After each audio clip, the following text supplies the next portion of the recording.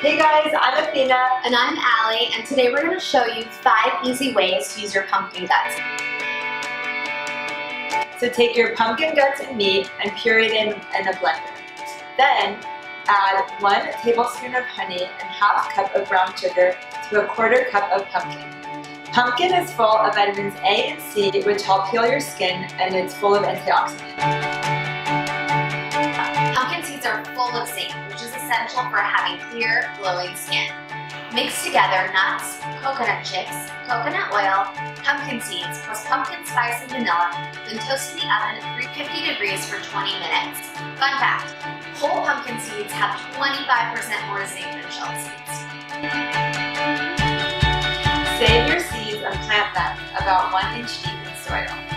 If you don't have a garden, find your growing zone to see where you can plant your own pumpkins. See a link in our description below.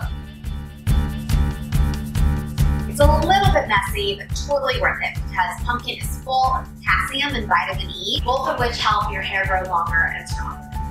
Mix together 1 cup of pumpkin puree, 2 tablespoons of honey for shine, and 2 tablespoons of coconut oil for moisture.